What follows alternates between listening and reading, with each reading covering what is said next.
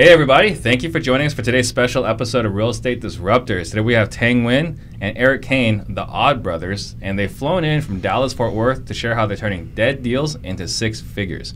If this is your first time tuning in, I am Steve Trang, broker and owner of Stunning Homes Realty, founder of the Offer Fast Homes app, the only MLS for off-market wholesale properties, and I'm on a mission to create 100 millionaires. So if you want to join us on that mission, let's connect on Instagram at steve.trang. If you're excited for today's show, please give me a wave, give me a thumbs up, and as a friendly reminder, I don't charge a dime for this show.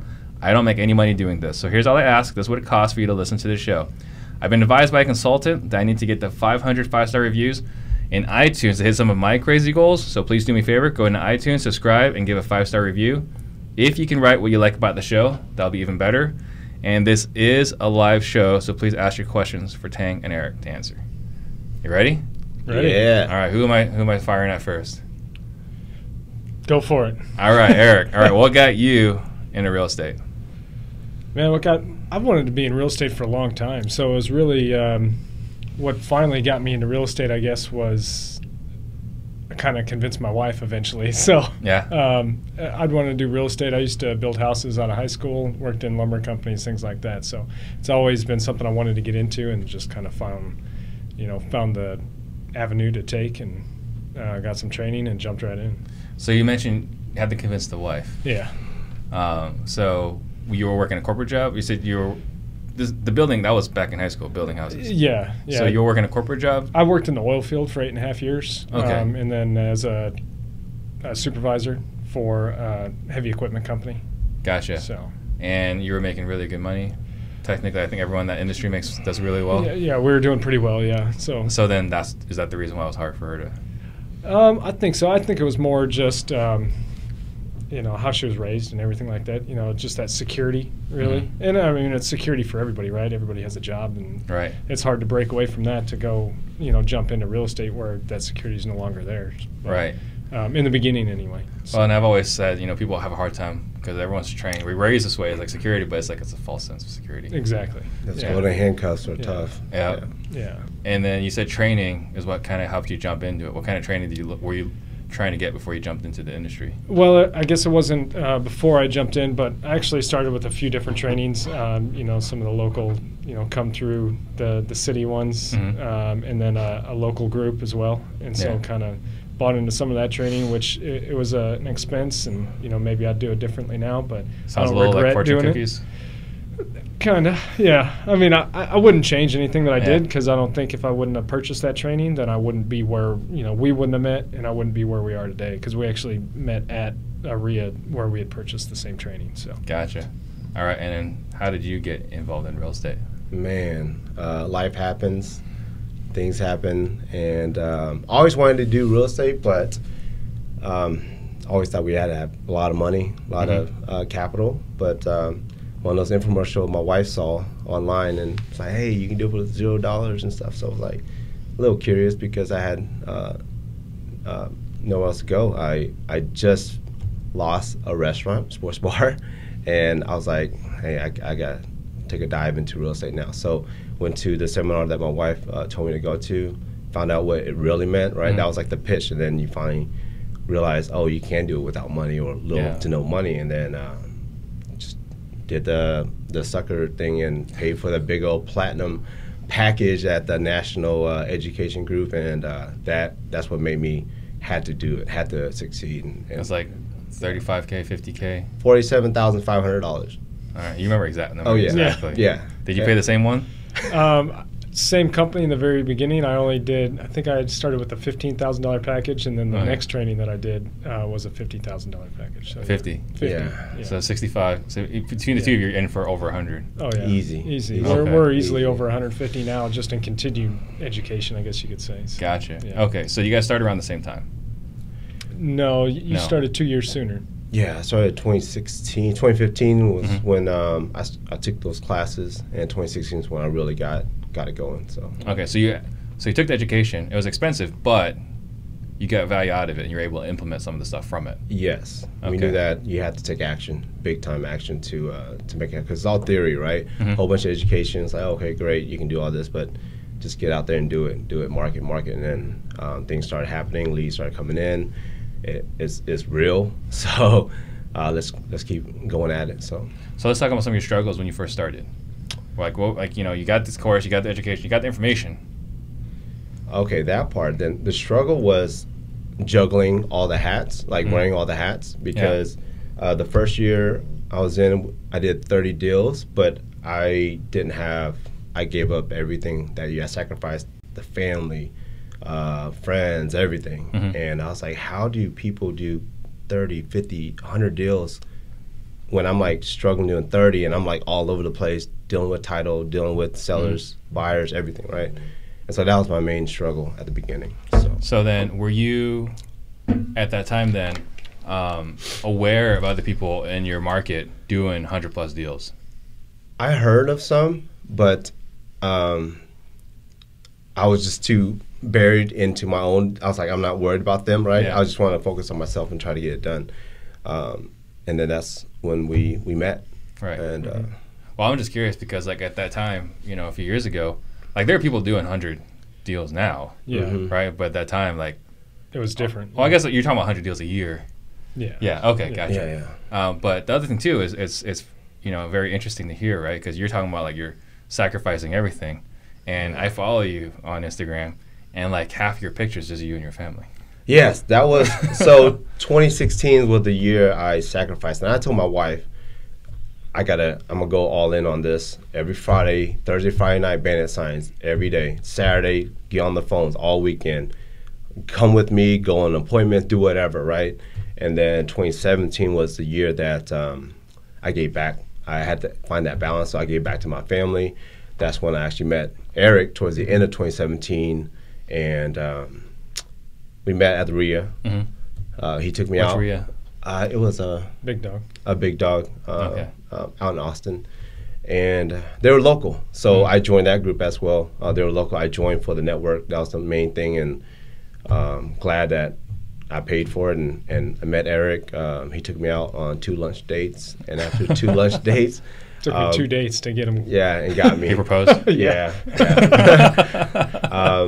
And then that's when I was learning. Hey, I gotta see if he was very interested in real estate, but he had a full-time job. I was like, hey, how about you just take my leads, and I'll coach you through these leads and see if you can take them down while I take a vacation. The second part of 2017, I did that. The whole second part of 2017, I took a vacation every month with the family to give back to what all the times I had to give up. Yeah, I gave up. Gotcha. And so I was coaching him when I was in Turks and Caicos, when I was in New Orleans, when I was in Cali. I was like, man, it's awesome. He's taking it down while I'm away. And so I'm like, okay, this guy's pretty good. Yeah. So coming into 2018, I was like, hey, I think we need to like start working together pretty much. So you guys partnered up in 2018. Yeah, end of 17, beginning of 18 is when we really, I guess, made it official. Yeah. So got married on January 22nd. Gotcha. Yeah. Remember that? And now we're work-wives. Great. So, you know, one of the challenges that we have, you know, we bring it up on the show every time there's a partnership. Yeah. Is like, how do you guys manage it? Because my official position is partnerships are terrible, right? But again, I'm also a hypocrite because I have a business partner. Yeah. So, like, how do you guys make a partnership work? Because a lot of people that have partnerships struggle. Yeah. Yeah. Honestly, that was part of the biggest struggle in the beginning was not really making it work, just figuring out where our roles were. And so we didn't take off really in the beginning of 2018. We honestly didn't really start doing a lot until coming into the end of 2018. I think November was when our deal flow kind of got into the 10 or 15 a month and kind of stayed more consistent. But that was a struggle, really it was. And then I think we figured out that, I mean, Tang's definitely more on the marketing side. We kind of read traction towards that time as well, and so we figured out where to place ourselves. Yeah, you know what I mean. So Tang's more that visionary, and I'm more the integrator. So once we kind of figured out those roles, and we could kind of step back and say, okay, well, this is a integrator role, and this is a visionary role, and we were able to separate that. I think that's what really helped us get going. Gotcha. And I love traction because I'm a visionary. Yeah. And people around me hated me. And so giving them that book is like, here's how to deal with people like me. Yeah. Right? And that really helped communication a lot. But what were some of your early struggles as a partnership? Man, as a partnership, like before traction. Before traction, yeah, because there's some traction. people here, right? Like there are people that they don't know what to do. They're like, okay, well you'll do. Got it. All right, let's partner up and we'll do these deals together. Like let's Yeah. split the finances. Like they partner for the wrong reasons. Yeah. And so I just want to, guys that are listening that have Yeah, partnerships. So at first, you would think a partnership was, two guys that are doing the same thing, that likes to do the same thing, or good at relates, or very Have a lot of like things in in common. common. Yeah. No. I Yeah. mean, as you can tell, we're a little We're the different. Odd Brothers for We're a the Odd reason. Brothers for a reason. Yeah. Yeah, it's so at first we got together. We're both hustling, doing deals, right? So that first year, January 2018, we got how many deals like the first month? Like I think it was 13. 13 deals, right? Because we're out there hustling in the same car, going to appointments, just getting deals. So guess how many deals we got in February? Not a lot. Yeah, no. 0. Yeah. Because we're busy closing all these deals, turning to transaction coordinator, talking to title, finding buyers, sellers. It was just, yeah. So that's what we did. And we're like, okay, this is not working. Right. Right. And so, I think probably the biggest struggle really in the beginning was, like you said, the partnership and the money. I guess figuring out the financing part of it was a big struggle because we knew we wanted to work together. We didn't really know how. So we said, well, let's just keep things going. And I mean, we did it and we made it, but we did it completely wrong. And you can ask our CPA right now because he'll tell you. oh, But, man. He's still working on our stuff from. I still hear about it. Yeah, trust me. He's like, no, you guys, no, let's keep this separate. We're doing good now. So, Yeah. but that was probably the biggest struggle, is just really knowing the business side of it. Yeah. You know, we didn't know to the scale that we were going to go to, and Gotcha. so had we known that, maybe we could have structured the startup a little bit better. Would have made things easier going forward. But to me, that was probably the biggest struggle. Gotcha. So Dallas Fort Worth, all right. We've had Jamie on the show. We've had Donovan on the show. RJ's coming next month. Yeah. How are you separating yourself from all your peers in Dallas? I think with our creative deal structure, to be honest Yeah, with you. huge. Our exit strategies are, I mean, it's crazy. It's way different than wholesale guys back home. Yeah. I mean, I love them. Shout out to everyone in Dallas. It's just our sub twos, our wraps, that's like our bread and butter. So let's talk Sub-twos. about that. Explain what all those terms are. Oh, subject to. So this is buying a property subject to the existing mortgage, liens, encumbrances. It's pretty much you're just taking the property over, taking the deed, leaving the loan in place, and you just take control of the property. That's it. Mainly, this strategy works great for pre-foreclosures, right? It's not the best option, but it's their best option, the sellers, right? Because it's either you're going to go foreclosure, bankruptcy, or you go this route where you get everything saved, right? Your foreclosure, your credit, everything's saved, and everybody it works out. It's a win-win situation, actually 3 ways. That's why we like this route, because we're able to get that seller into another property or somewhere else where they can afford. And then I find what we do is we owner finance. So we find families that cannot get traditional financing to move in to the property. So you guys do subject to. So the person you're buying it from, typically if there's pre-foreclosure, they owe some money. Generally, yeah. So how much do they owe generally in your market?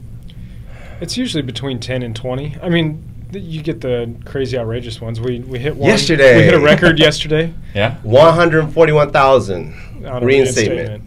Did you guys do that 141 reinstatement? No. We're still working on it. We're trying to figure out what to do with it. They're trying to get final numbers. He supposedly said that he's working with a bank to get like a reduced like payoff somehow. If we can get that reduced payoff, we can do it. Yeah. I mean, the numbers are there. It's the ARVs are pretty high, so the ARV is like almost 380. So the remaining balance is 250. 141 arrears with the bank? I'm Yes. sorry. Yeah. With the bank. Yeah. There's no Yeah. IRS in there. There's No, No, that's that's just bank arrears. That's just bank. Wow. Yeah. He It's crazy. mentioned he Is it a balloon payment? No. No, he said Wow. he lost It's his just job years. and he's been trying to find a job for 5 years. I remember that house actually. I mean, we started off door knocking, right? So a lot of the houses that come up with these high reinstatements, we door knocked them one or 2 years ago. Yeah. You know, so it's not new back on stuff. the foreclosure list. That's crazy. And but generally 10 to 20,000 is what we can really make work. Okay, so the 10 to 20,000, you guys are coming up with that out of your own pocket? Kind of depends. Usually our pocket. Sometimes we have some investors that want to put in and make a little bit of money. So it just kind of depends on the deal and the specifics, I guess you could say. Yeah, guys that want to get into the real estate game, but don't have like 100 grand, 200 grand. They have like 50 and below. That's why we post up on Instagram, hey, you can get into this deal just for a little bit, and then we come up with a structure, a partnership. Hey, just like the reinstatement, and then some cost for repairs, and then we end up JVing on the deal, on the cash flow, on the down payment, that's smart. et cetera. Yeah. So so we're coming in with zero money. So someone that doesn't have a lot of money, that's looking to invest in real estate, is a prime candidate as to be your lender for these deals. Exactly. And they're totally fine being in second position lien. Yeah, we explained that. Yeah. We definitely explained that. Say, hey, I know you don't have the funds to play with the big boys and get in first position lien, but hey, this works for us and is available if you want to get some returns better than sitting in the bank. So. Right. Well, everything's better than sitting in the bank. Exactly. Yeah. So, but they get a higher return, so I mean, it makes it worth it to be in that second position, I guess. So what kind of returns are they getting? Like, what do you guys offer on the second lien? It's a JV split, so we split the cash flow. So it's not really like I give solid numbers. Yeah. So we'll tell them about the down payment, and we structure. Right. I look at all. That's what I love sub twos and wraps, because I can see the numbers from the remaining balance, right, and then see how much cash flow will be, right, the interest rate and everything, and then I say, okay, this projected to be like $500 cash flow. We can split that, or I look at the deal and then I structure and I market it, right? Hey, you can get this amount of returns on this deal after I look at each deal. Okay, so you guys split the cash flow, and then the equity pay down, everything. Okay, yeah, and then so that was one component, sub two, right, which is a great tool for pre-foreclosures. Yes, and you got another tool. You were saying wraps? So the sub two is the acquisition side. It's just you buy it sub two, right? You can buy it cash, hard money. So we're buying it sub two. So now the exit strategies, you can rent, wrap, you can flip, you can Airbnb, you can live in it like both of us. We're both living in homesteads, sub twos. Yeah. I bought mine 3 weeks ago or 4 weeks ago. Actually. And he's like 7 doors from my house now. Yeah. You guys found 2 sub twos on the same street. Same neighborhood, almost. Different subdivision, but couple streets away. It's crazy. Funny. You could probably throw a rock, but it's about 5 minutes to drive. There's a few fences, so we're gonna knock down all the fences and we can make like a trail. But it's pretty crazy that we found them that close. So gotcha. And then Grant Kemp, I forgot. He's also. Shout out to Grant. Yeah, he got us on that traction book. So So then, is there something interesting or special about Dallas that does more creative financing, or it's just that you guys just happen to do it and you guys just are pushing it harder? I fell in love with that when I first started real estate. Like I did a couple wholesales, right? And then in the group that we're part of, the RIA, I met a gentleman named Jose Hinosa, shout out. He showed me how to do a subject to wrap, and I just that was it. I mean, to get paid 3 times on a house is like, okay, I like this one, right? It's more intricate, it's more moving pieces, but I'm like, after a few, it's just like, no problem. It's like heroin. Yeah. I don't know that DFW makes it like, if there's anything special about the market that, I think there's some markets that have some neighborhoods, that make it a little bit more relevant, maybe. Price range, and the end buyer. So let's talk about that. Like, what's the kind of price range you're looking at, and what kind of end buyer are you looking at where you say, okay, this solution makes sense in this particular market?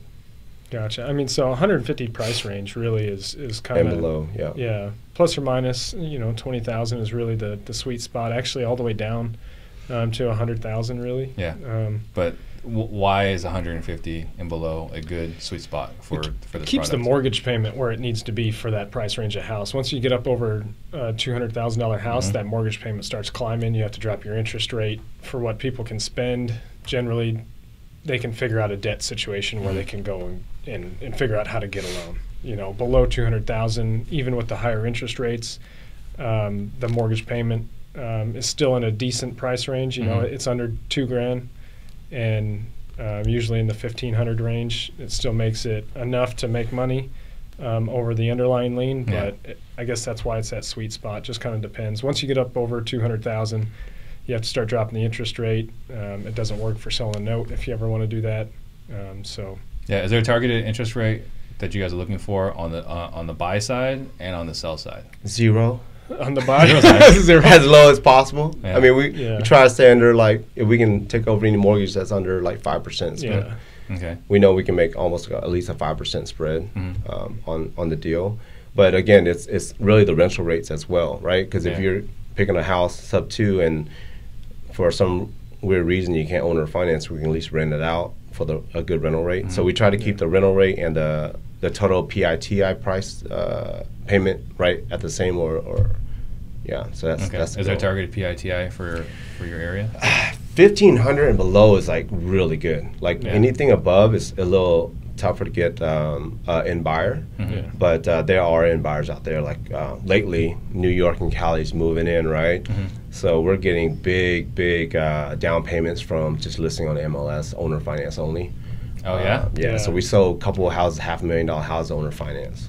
Wow. Okay. So what kind of down payments are you guys normally looking for on a down payment? Minimum 10%. Yeah. Minimum 10%. Yeah. Okay. Yeah.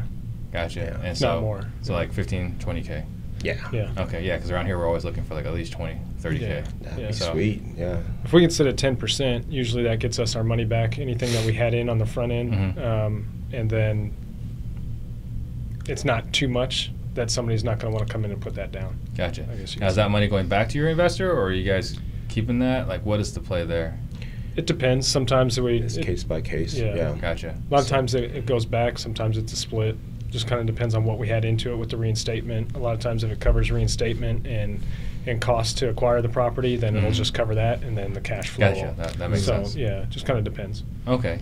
And then, are there any other creative structures that you guys are using? We're actually working with the bank to get a line of credit, so we don't have to buy it sub 2. We just kind of go out and pick the house and then owner finance from there. So yeah, because buyers are getting they're getting smarter. They're like doing more research. They're like, hey, because they hear so many horror stories, right, about underlying liens, like bad investors, right, not paying the underlying lien, and the house goes to foreclosure, and then things happen. So that's why we're looking into just buying it straight and then owner financing out, so there's no underlying liens, and actually your note and your note's worth more, pretty much. So. Yeah. So, but that takes away all the fun of sub 2. It does. That's what we had when we had no money at the beginning. I mean, that's the best strategy to learn and do when you. All these reinstatements are big, right? When you, but now we're able to get more private capital to. Right, but now it's showing up on your guys' credit. You guys don't care about any of that. Is it business line of credit, or is it on your It's going to be a business line. for the personal guarantee? Well, yeah. So I mean, that's the part of the fun of sub 2 is like you're kind of undercover. Yeah, that's true. Right? Yeah. So, one thing that because we met in Dallas, Yes. right, and after a lot of alcohol, Yeah. and I remember We ran each other in the lobby. yeah, I had to sit down because it was a long walk. I couldn't. That was a long walk. Yeah. that's a freaking stadium. Yeah, that place was huge. It's just a hotel. Yeah. So, but we started talking about notes, right? Yes. And I can't remember exactly what we're talking about, but you're trying to educate me on notes and how I'm missing out. You want to talk about that? It's the 6-figure deal.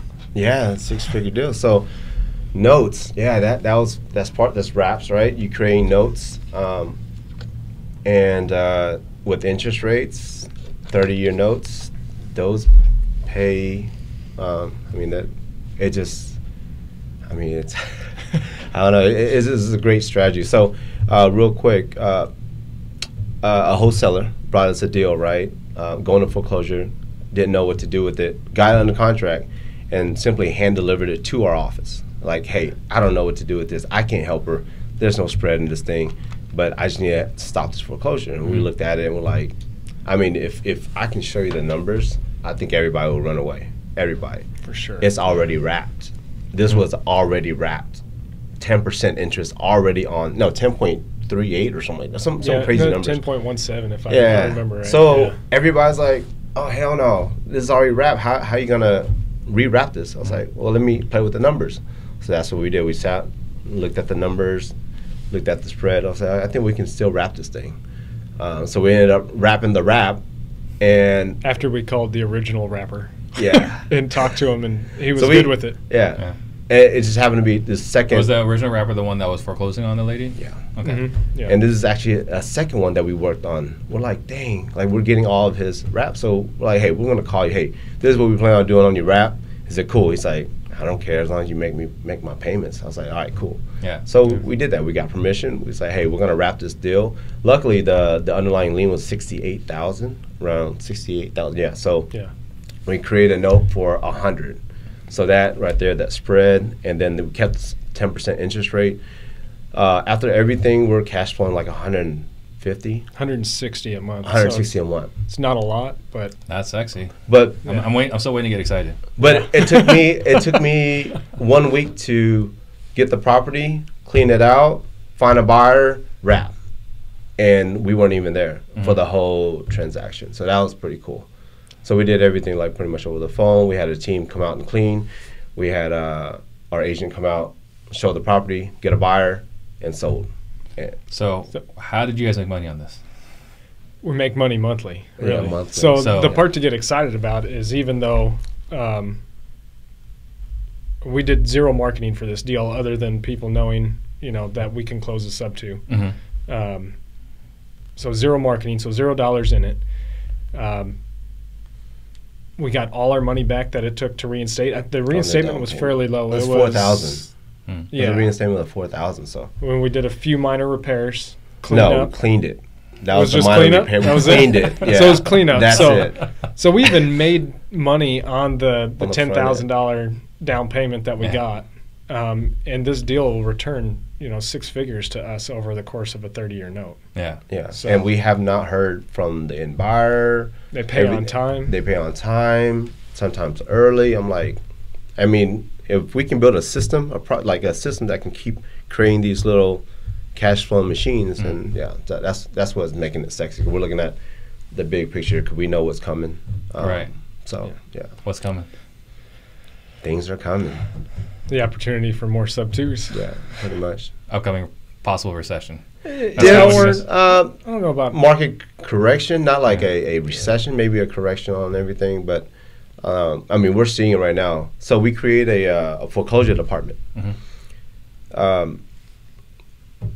That entails like a door knocking team. So we're approaching all the pre-foreclosures, and we're seeing it. The numbers are creeping up. They are creeping up slowly. Exactly, Creeping up. right? Creeping up. But now because in our market we have neighborhoods that are being built up in like 6 months, like right, and then you have those big old signs that says $500 move in special. Like how you? So they get down payment assistance, and they move in for $1,000 or $500. USDA.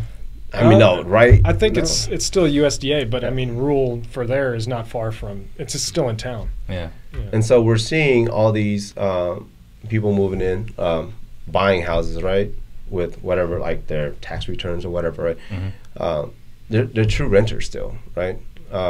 They live in a house for like 6 months to a year, find out that, taxes goes up. Oh yeah, taxes goes up, and the monthly payments increase, and all of a sudden now they can't afford the house. And these are brand new houses, like 2-3 years built, right? And so we're seeing the whole neighborhood on pre-foreclosure lists, and these are nice houses. And so we're just picking them at one street. We had 2 or 3 houses, like 2 houses on one street in one of those neighborhoods. Yeah, and slowly it's just they're coming up in pre-foreclosures. So we're approaching these houses and just giving our pitch, showing what we can do to get them out of the situation. Like they don't want this house anymore. So so we're picking up all these pre-foreclosure houses for almost brand new houses for like just the reinstatements. So Gotcha. yeah. So how many of these have you picked up? In a life No, like in the neighborhood. Just kind of depends on the neighborhoods, but like that one, there's 2 on the same block. But that neighborhood was, as you're driving down the road, it's got a huge sign on the back of all the fences that says like $1,000 down, move in. You know, I mean $1,000 down. You're basically buying houses for $4,000. You guys are. It kind of depends. Under 10. Yeah, Usually under 10. Yeah, and we see that is like the numbers are creeping up, right? In another year or two. I mean, that's why we're building what we're building in house, like a system that can handle like 10, 20 a month, like just so. Ultimately, it's a recession proof for the business, Right. for us. Yeah. So, we titled the show, how to make 6 figures on deals that are considered dead leads. And we've talked about it, we've explained it, but do you want to just address that topic specifically, what you mean by that? I mean, that last one was pretty much a prime example. And I mean, just that, so a 6-figure deal on something that nobody else looks at, right? So something where you may have a 10, 15,000 in repairs, maybe less, maybe it's just 5,000, maybe you just got to go and do paint and carpet. But we can pick it up sub 2. There might be a $10,000 reinstatement, so you can get into that house for 10 to 20,000 ultimately. And then again, over the life of that loan, 30 years on a property with what we're making after we sub 2 owner finance and wrap and owner finance it, we'll get a 6-figure return over 30 years. Yeah, over 30 years. And you can do it all day.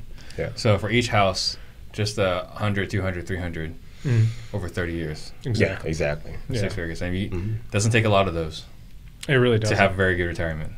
Yeah, No. not at all. No, Yeah. Yeah. Gotcha. All right, let's see what some of these questions we got out here. I think we got that Tang guy has some nice hair. Thanks. That's a great question. You buy more houses. I'm telling you. Let's see. What else we got here? What type of spread do you like to see between PITI and market rent? This is from Katran. For market rents. So I mean, well, I guess from the underlying lien to what we wrap it for. Yep, exactly. Yeah, we want to have at least. We try to shoot for 300. Yeah. At least $300 spread. I mean, of course, the more the better. But 300 is like our. We'll either assign it when the numbers are lower, right? We'll either assign it to like another investor that wants to be a rental or whatnot. So buy a whole guy. They happen to fall in our lap and they're less than that. That seems to be a pretty simple deal. Then we'll decide if we want to do it or not. So Right. just kind of depends. And then his follow-up question to that was, does the 50% expense rule apply to sub-2s as well? 50% expense rule. I'm not sure what the 50% expense rule is. I'm not sure either. we don't have that much expenses in these houses. Yeah. It's just, I'd say it could if you wanted to, but it all depends on how you run the numbers, what kind of immediate return you need, and what you're looking at over the life of the deal, really. Yeah. Are you guys finding buyers through the MLS? yes. Okay, so let's walk through that process. So you take it down as a sub-2, you get it reinstated, everything's good, and you guys take it under your guys' LLC? Yes. So it's not a trust? No. Correct. Because I know some people like to put them in trusts. All right. Yeah, I mean, You have an opinion on don't, that. Go ahead and yeah. elaborate on it. No, I mean, I don't think there's anything wrong with it by any means. It is an extra level of security. It just depends on how comfortable you are with it and how your business is structured. What's the extra layer of security? With the trust, it's harder to penetrate.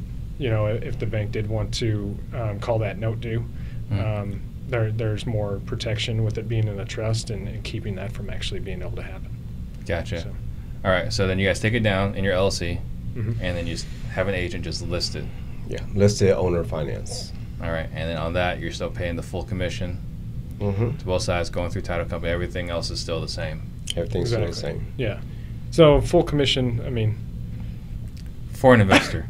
Yeah. There you Investor go. rates. Full investor commission. Full, yes. Yeah, Yeah. yeah. So, Yeah. definitely negotiated. But, yeah, we pay commission,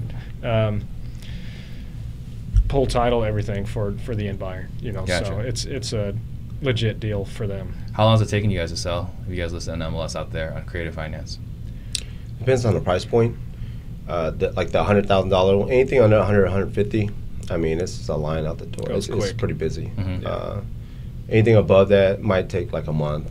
Yeah, month and a half. Gotcha. And Aaron Schweitzer wants to know, how many of these are you taking back? Oh, okay. So far, I don't know, maybe what, 10% of the ones? I mean, yeah, like 3 or 4 I took back. There's one house that I sold 3 times in like 2 years already. Yeah. So it's crazy. I just took it sub 2. Owner financed it out. I think $125,000. Got a down payment. Stayed there for a year. Great guy. Paid on time and everything. But he had some his in-laws had some. The parents were sick. So he's like, hey, I just gotta leave town. My wife already went to Denver. I gotta be with my family. So I don't know what to do with the house. Like, I don't have time to sell it. I just need to go, right? So I was like, okay, well, we'll just do a deed in lieu. I'll just get it back. And then, I gave him like $10,000 to walk away. And he's like, he wasn't even expecting anything. He was like, dude, I just take the house back. So I gave him $10,000 because I knew. I went to the house and he upgraded the kitchen. He did all sorts of updates. And I'm like, man, And within like 2 weeks, I sold it again for $145, wrapped again. Stayed there for another year. It was a dad and a daughter. Dad unfortunately passed away, and then the daughter's like, hey, I was just staying here to watch my dad. I work on other side of town, so can you just take this house back? I want to move to the other side of town. I was like, sure. So I took back the house again a year later, and then put it back on the market, but this time I just went ahead and sold it. Yeah, for $155. So every year I went up on the price, got a down payment, got the cash flow, and then I sold it finally. So that was one of the most like craziest. It's one of those dream come true for an investor, right? Because that's what you want, right? Like not want, but like you don't wish that on anybody, but things happen where you get the house back, and then you can restart the loan. So as long as you got a good process on it, I think a lot of people look at that situation and they get scared of it. But as long as you know what your process is, if that does happen, if somebody's late, get the letter out, making sure that they know that there's action. You're paying attention. So you're filing foreclosure notices? 20 days, letter of intent, all that. Yeah, letter of intent, everything. 20 days. So in Texas, they move real fast. They move real fast. So what is the foreclosure process in Texas? If somebody doesn't pay us on a sub 2, we can have the foreclosure going in under 2 months. Yeah. So man, it's crazy. Because out here it's like 3 months. It's a while before they file the notice, and then it's 3 months before they can foreclose. So that's still fast compared to like Florida or Massachusetts. Yeah. That's why we get in Texas. Right?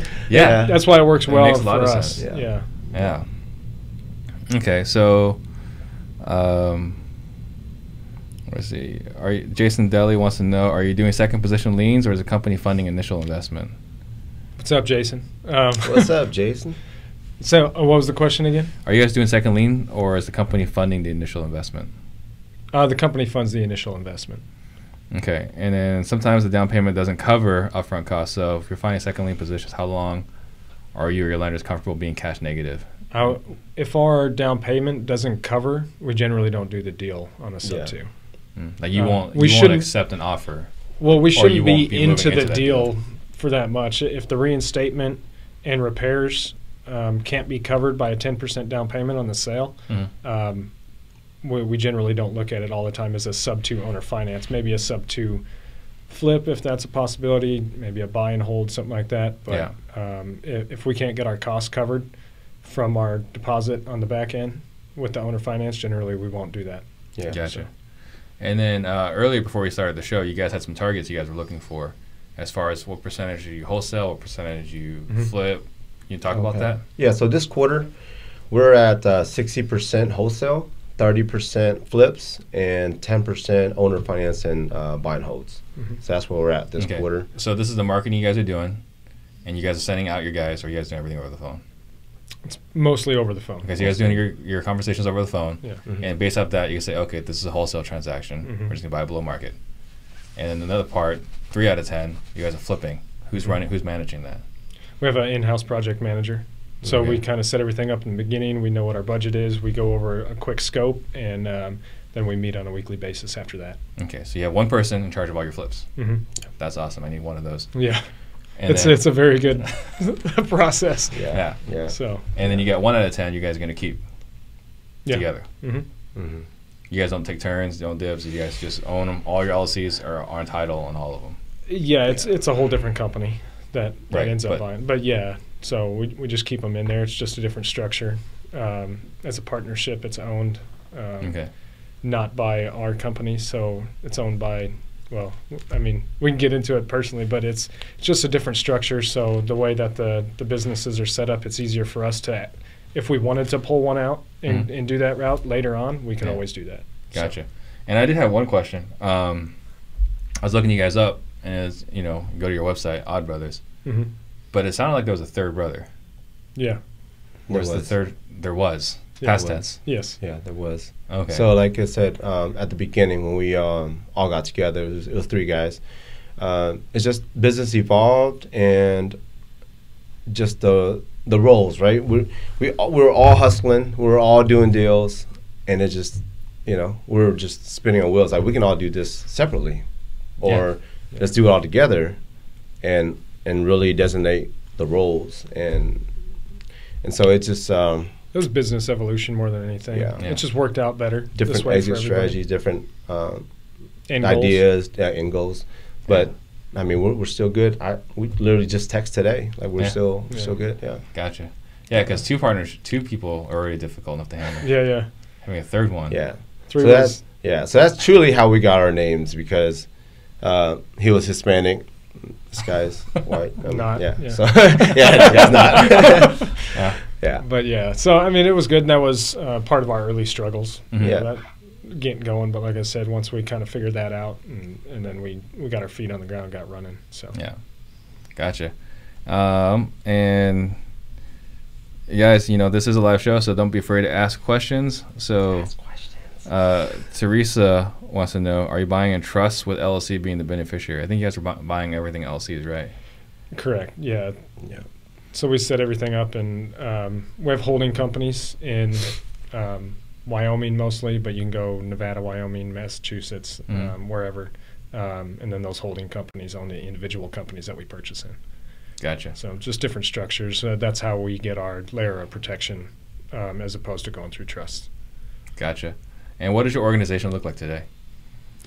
Today, 2 CEOs, I guess, 1 CFO, 1 admin, 1 transaction coordinator, 2 senior acquisitions, 3 junior acquisitions, and now foreclosure department is 1 foreclosure specialist, 1 field inspector, and 1 bandit sign putter outer. Yeah. Yeah. So you guys aren't going to houses anymore. No, we haven't been to houses. I mean, we go when we need to, but it's been a while since we go to. We'll go Project do a manager final too. walkthrough. Sorry, project manager was in Yeah, there too, project sorry. manager. I mean, everything from what I can tell is you guys go get pho, and then We do like pho. Man, when you ask me what's our daily struggle these days is finding which pho restaurants to eat at. That's our daily struggle right now. Yeah. Yeah. So. You look good. I can't eat it. I can't eat the noodles. Right. I have to get everything without the noodles. Oh man. Man, So that's sad. his body does not do well with carbs. So Well, we did get up and run this morning, so we had to do Yeah. that so we could. where are you guys running? Just at the hotel. At the hotel. All Yeah. right, we're running at 5:30. You want to? If you want to talk to Pace, we run at 5:30 Yes. 5:30 in the morning. Okay. after. All right. I don't know about tonight. I mean, this morning was the only morning we think we were gonna be up that early. Yeah. I mean, yeah. We got a long Saying, if weekend. you want to talk about sub 2s, Yeah. Maybe. How many miles? 4 miles. 4 miles. Okay. You can I'll do it for you. Thank Don't you. worry about it. Just FaceTime me, I guess. All right, so you guys have all these bodies. They're all in-house. Any virtual assistants? 3. Yes. 3 Okay, what do virtual they do? assistants. They're handling our SMS. We were doing SMS and RVM returns, but now they're just handling our SMS returns. So we have a system where it's double filtered, Mhm. I guess, through each of them. What does that mean? So as our texts go out, they come back in.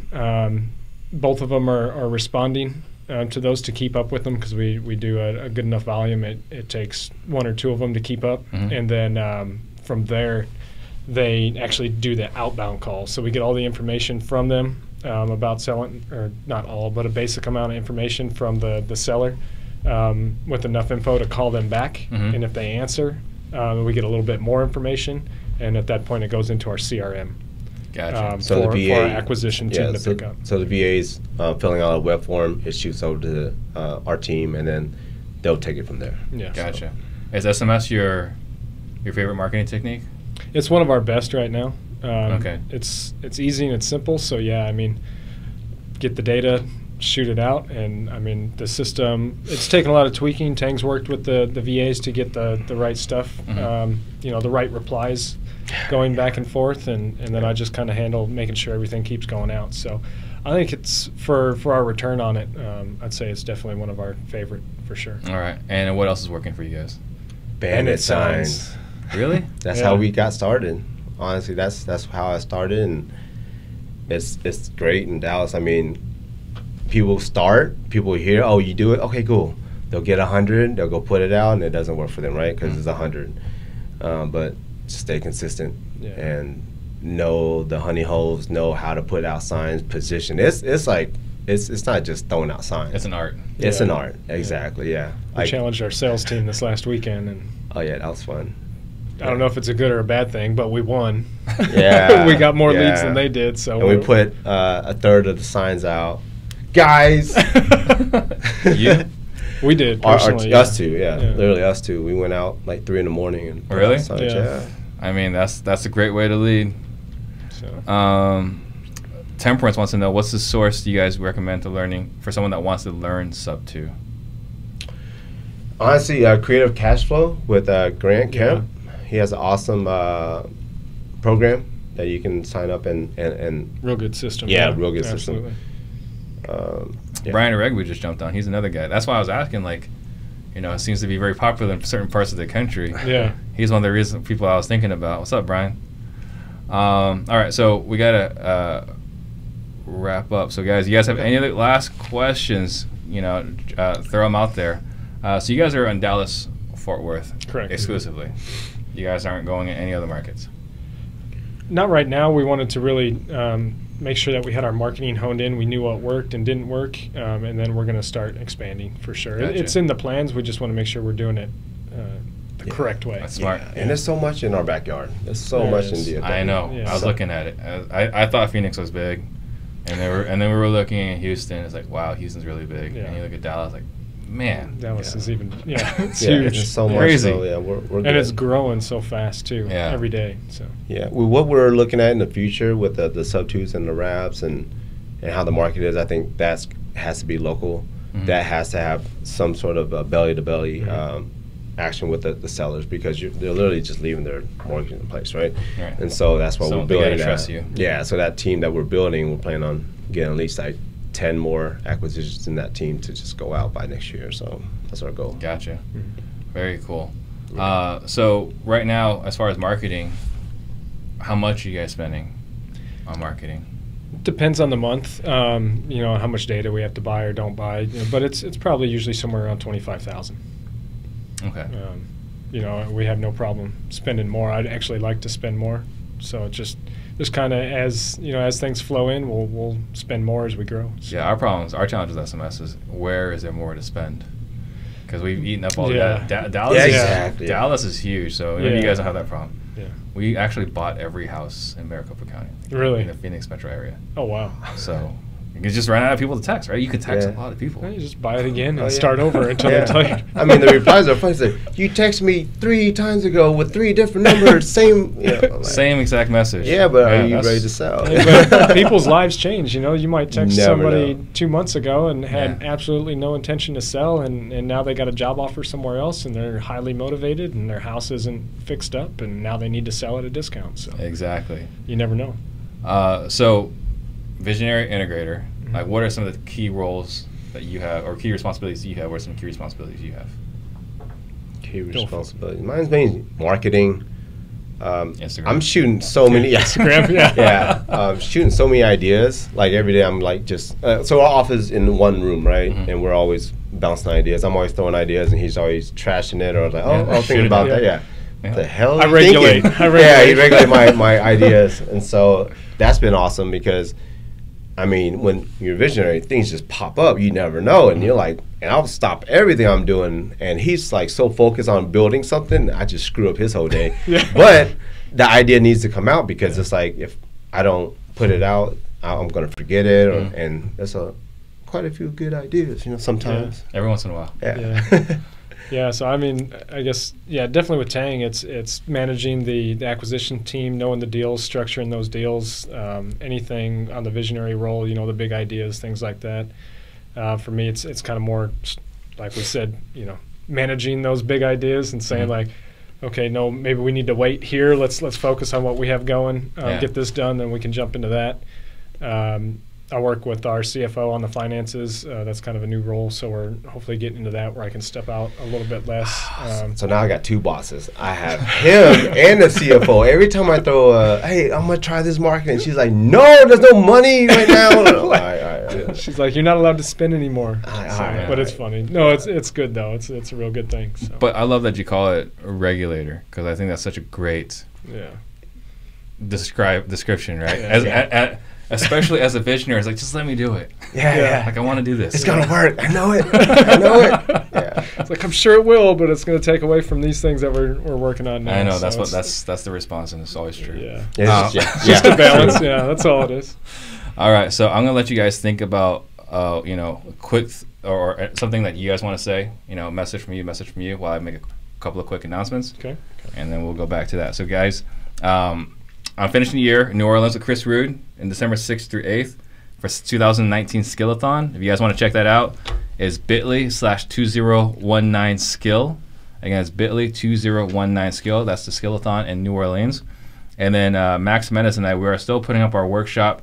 We've been getting lots of inquiries about our workshop where we go over everything in our business. So if you want to make 2020 your year, visit disruptors.com to see if the workshop will make sense for you. It's disruptors.com. And next week, we've got Kyle Wildloge, another Phoenix player, talking about his business and how door knocking's worked really well for him. So definitely tune in next week. And so last thoughts, start with you. Fail fast, fail often, and fail forward. That's... As a visionary, we do that. Crash a lot. Yeah, crash a lot, but learn a lot and just do it soon, so you can spend the rest of your years doing more. Yeah. I have a better life for sure. Yeah. Well, since you took mine, I'll no. I mean, it's along those lines, really. I mean, for me, just if somebody's looking to get into the business, don't overanalyze. I mentioned earlier, maybe we should have structured better going into it, but it's not ending us. It's not. I don't mean ending us. I guess it's not hurting us moving forward today. I think it helped us in the long run, just getting in and getting started. And now we can go back and figure those things out. So I guess what I really want to say is just if it's something that you want to get into, then don't overanalyze. Don't wait. Take some action because once you get started, then the rest kind of comes. So. All right, it's a Nike slogan, right? Yeah, there you go. Yeah. All right, so if someone wants to get a hold of you, how do they do that? So they can reach me on my new Instagram name. What is it? The Eric Kane. I changed that for Tang. Yes. Or you can reach me at my email. It's eric@fweeinvest.com. So that's probably the easiest way, email. Man, emails just, I don't even get emails anymore. What? No. I mean, someone reads it, it's not me. Oh, well, yeah. Like, if you email me, it's a freaking black hole. Okay, tango.with.me.